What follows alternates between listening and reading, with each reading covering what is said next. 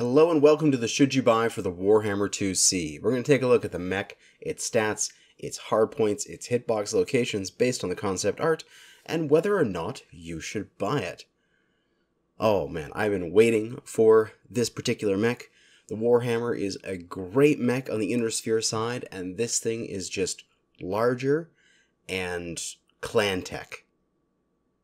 Which, in that essence, it's already pretty much a yes, this is going to be a good mech, but there are some caveats in this. We have to go through the hardpoints that are available for this because it's probably not what you would expect if you don't know the stock designs of the Warhammer IIC.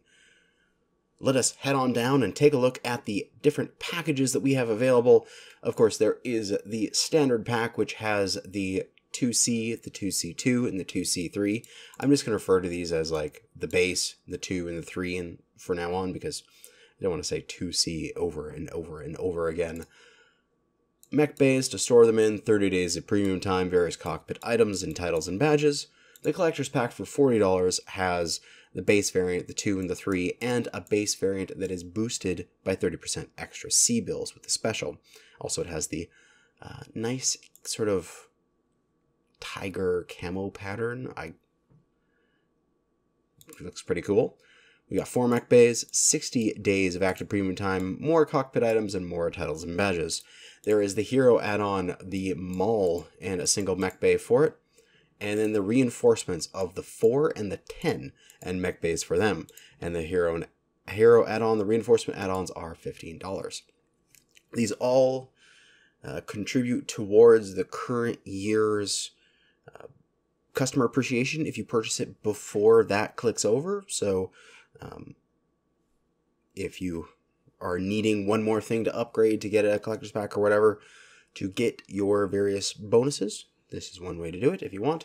The Ultimate Pack is just everything all together all at the same time for the same cost of buying it individually, which, again, like I'll say for every single time, it'd be nice if the Ultimate Pack was $5 or $10 less, just to say, hey, thank you for going all in on us and getting the whole thing all at once when you could have gotten a full price game somewhere else. We have early adopter rewards. If you get before the end of November, you're going to get some additional cockpit items, some decals, some colors, some patterns, and a bundle of in-game currency to help modify your mechs. But let us take a look at the specs for the different Warhammers. It is an 80-ton clan assault mech. It is a battle mech. As we see, we have a maximum engine rating, so we can change around our engine size. Every single one of them has a max engine rating of 385. They come with Pharaoh, Endo, and Double on all of them, so not very much you need to spend in order to upgrade these. Really, as long as you have XL engines sitting in the bank that you can put on these, you're good. And these things won't cost you very much to get started when you first get them. Although they do come with 320 standards, which aren't really a good engine, in my opinion, for just this mech, so you're going to want to change those out. But let us pop over to the Spreadsheet Warrior and take a look at the various engines you can take with this, the speeds you'll get, and then the available pod space they will have. So, because we've got a total range up to 385, we have the range of engines where there is both weight breakpoints and heatsink breakpoints. The 255, the 280, 300, 325, 350, 375, and 385. With the 255, the 280 being where you can get that extra heatsink and a little bit faster without any additional weight. And then the additional heatsink breakpoints, and the 385 just being the biggest engine you can take if you want to go down that route. I'm going to expect the majority of builds in this is going to take somewhere around a XL350 because the mech does have 80 tons in total to play with, and an XL350 puts it up to just over 70 kilometers an hour, and that's where I like my mobility to be for this kind of size of mech.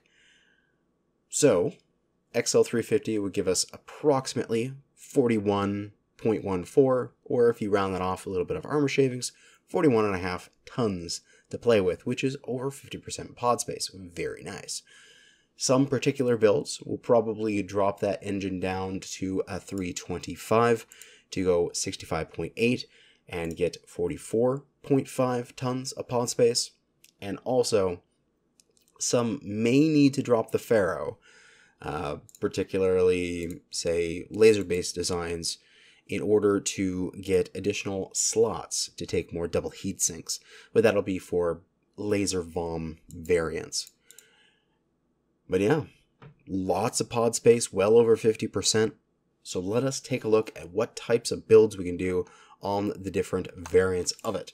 All of the theory crafting that I have here is with an XL350 unless I state otherwise. Because these are battle mechs, we're going to look at them vertically, looking at the base variant of the 2C first. But something I want to say before we get into this is that a lot of these mechs are really similar to each other. They're basically trading energy hardpoints for missile hardpoints or vice versa. So, for example, we have the base variant here, the Warhammer 2C. We have a total of 7 energy hardpoints. 1 in the head, 1 in the left arm, 2 in the left torso, 2 in the right torso, and 1 in the right arm. Very nice and symmetrical. With a single missile hardpoint in the right torso. Not much you can do with a single missile, so I'm pretty much going to ignore it, and this is going to be a laser VOM design. Things like 2 large pulse lasers, 5 ER mediums, and a bunch of heat sinks. That one you're going to have to drop Pharaoh on in order to fit those heat sinks in. You could also do things like, say, 7 medium pulse lasers with a bunch of double heat sinks and a really big engine, something like a 375 or the 385, just max it out and go as fast as possible. But where the other variants are different is that they basically just take off 1 or 2 energy and add a missile hardpoint. I'm actually going to pop around, not in my normal left to right here, and I'm going to go into this pattern of decreasing energy and increasing missile. So the next one on that list would actually be what we got here, the 10, where we have a total of 5 energy. We have 1 in the head, 2 in the left arm, 2 in the right arm, and 3 missile, 2 in the left torso, 1 in the right torso. So we've lost a pair of energy, we've gained a pair of missile. We can start to do things because we have 3 missile hardpoints, such as triple SRM6s, a bunch of medium pulse lasers, and make it sort of a push-brawl kind of mech. You can do your ATM, LRM designs if you wish. Next up in that sort of transition, we lose another energy, we gain another missile, is the Warhammer 4. We have a total of, 4 energy, 1 in the head, 2 in the left arm, 1 in the right arm, and 4 missile, 2 in the left torso, 2 in the right torso. Again, very similar to the 10. We're just losing a single, it's a single energy to gain a single missile. So we're losing a medium pulse laser, we're gaining an SRM6, and that's pretty much it. The builds are going to be very similar between the 4 and the 10. Continuing on with that theme of losing an energy and gaining a missile, we have got to the 2 here. We have a total of 2 energy and 5 missile. 1 energy in the left arm, 1 energy in the right arm, 3 missiles in the right torso, and 2 missiles in the left torso. This thing, again, is a little more biased towards the missile play. So something like 5 Artemis 6s with a pair of large pulse lasers. That's actually a build that I did on one of my blood asps, and I had that, can't remember exactly what the video was called, but when I did my sort of initial impressions of the blood asp and I put up a video about it, I put that as one of the designs of sort of a laser missile brawl, and it worked pretty well, and you could do it on this Warhammer. But yeah, the majority of the builds you're going to do on Warhammer 2Cs is some combo of lasers with some combo of missiles, whether it be just SRMs or some form of long-range support weapons, ATMs, LRMs, and then some quantity of pulse lasers, heavy lasers, ER mediums in order to supplement them. Realistically, the 4 and the 10 are very close to each other, and actually very close to the 3 in terms of how they would work. No, not the 3, the 2. With the 5 missiles on the 2, you can pretty much do any missile focus design on the 2, and then you get with the 4 and the 10 for the reinforcements, just different flavors of slightly less missile with slightly more energy. So that's all the reinforcements are, is that additional flavor of less focus on the missiles. Then there's the 3. It has 7 energy, just like the base variant, with no missile in the right torso. It's just non-existent. So, any laser design you can do on the base variant, you can do on the 3. So there really isn't much point to having the 3 exist, because the base variant can do it all. So there are I would wonder if this particular variant would have something about it with quirks. Because it doesn't have, say, jump jets, ECM, or mask. Like, if it had mask, it'd be like, oh, it's just lasers, but fast. Or if it had ECM, that would be interesting. But it doesn't. There's nothing really to differentiate it from the 2C, the base variant. So, could it have a quirk? I'm not sure, because it's a battle mech on the clan side. It has everything going for it, so it doesn't need quirks, but it would maybe get one just to differentiate it. Don't know yet. But then we get to the hero, the Maul. And the Maul is the only one with ballistics. It is a total of 4 energy, 1 in each arm, 1 in each torso, 2 ballistics, 1 in each torso, and 2 missile, 1 in each torso.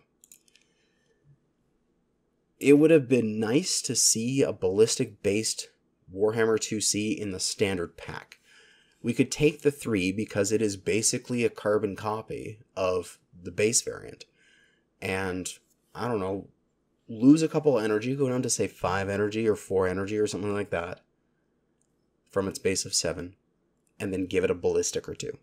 Even if the ballistics were both in the same side torso, so you couldn't really stack them or anything, that would leave the hero having that really important part of having the ballistics separated into different side torsos, but give the standard pack some ballistics. That would have been nice, but unfortunately, that is not what has occurred.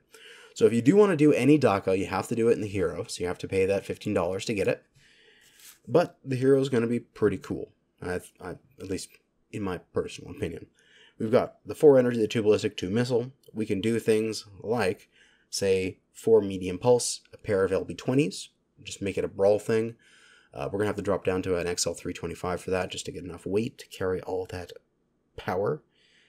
You can also do the meta design of a pair of Gauss rifles, a pair of heavy larges, and a pair of ER mediums, which, you can hit from a good 500 to 600 meters away, get a nice big old hit on the enemy with that meta design. And there's a bunch of other stuff you could do with that. We could do a pair of LRM-20s and some quantity of energy hard points. You can do any fun combination of weapons, because it has those ballistics in big side torsos where you have the room to do such things. But yeah, those are the variants. The standard pack is pretty good. It has some decent variety between the base variant and the 2, with the 3 just being a copy that maybe you could sell if it's not really that important, as you don't need it to master the mech anymore. The 4 and the 10 are just different flavors of the difference between energy and missile.